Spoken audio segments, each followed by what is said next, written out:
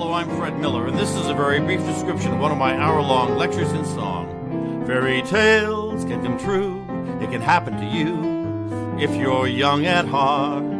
Playing, talking, and singing about some great personality or significant aspect of American popular song. This time, young at heart, aging gracefully in American popular song.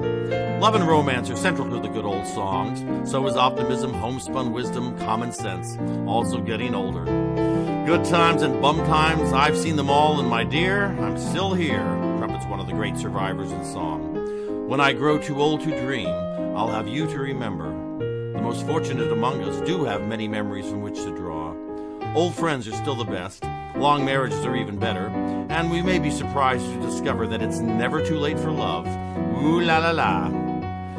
Ah, the passing years, laden with happiness and tears, the bitter with the sweet.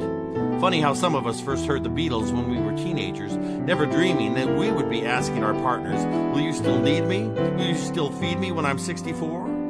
No one embodied aging gracefully better in song than Sinatra on record. We all hope that we can look back and say that they were all very good years, that I did it my way, and as long as there's a song to sing, then I will stay younger than spring. Yes, it's a long, long while from May to December, but it's always time to start living. Lewis Carroll opined, we are but older children, dear, who fret to find our bedtimes near. We all start out young in fact, and with the able, joyful support of American popular song, we can face the daunting challenge of remaining young at heart. To engage me for this or any other lecture in song, please visit fredmillermusic.com, from where you can contact me and review the entire series of more than 70 different lectures in song. Thanks for watching, and look forward to hearing from you.